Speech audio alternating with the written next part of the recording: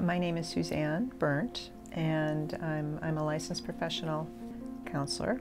And I chose to become a therapist late in life. I was in my early 50s when I decided, because my son died by suicide and I was desperately trying to find an answer.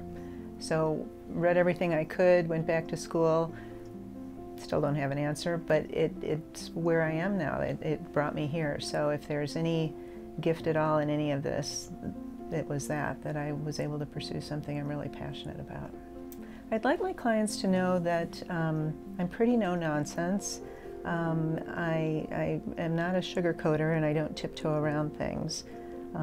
In fact, I've been told I poke a little bit, but I think I do it in a way that hopefully is gentle, and I'm very curious about people. You know, we're social animals. All we want to do is connect and feel important. And a lot of people that have come to CPS have such trauma in their childhood that they've never really had a good functional connection.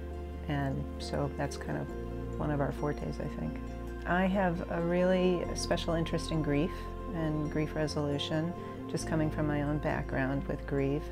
I'm very interested in trauma work and trauma resolution because of, again, some of my past trauma. And so I feel like, you know, I've studied those areas really comprehensively, because they've affected me so much that I hope I could, you know, help other people get through some of this stuff.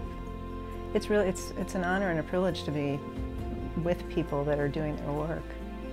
Don't be afraid. And it might be the most important thing you do in your life. It can really inform how you navigate the world.